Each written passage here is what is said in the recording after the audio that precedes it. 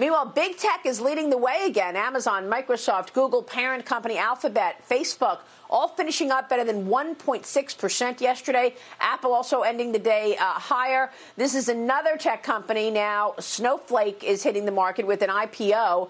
Ryan, your take on the valuation of these companies and the strength of tech as a leadership industry in this market?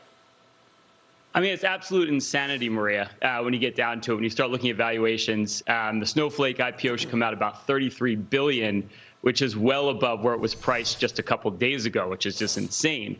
I think you just have this crazy dynamic right now where retail investors are kind of driving the market. You have options trades that are up like 92% from last year. And I think Robinhood, that trading platform that makes it just a little too easy to trade, my guess is they're going to start offering free drinks along with, free trades. But I digress. So I think right now, you got to be really careful because tech is overvalued. It can keep going here. But, we're in a world where yield is so scarce. We just talked about the Fed and keeping rates low for much longer. And you've got a lot of big blue chip companies right now paying 3-4%.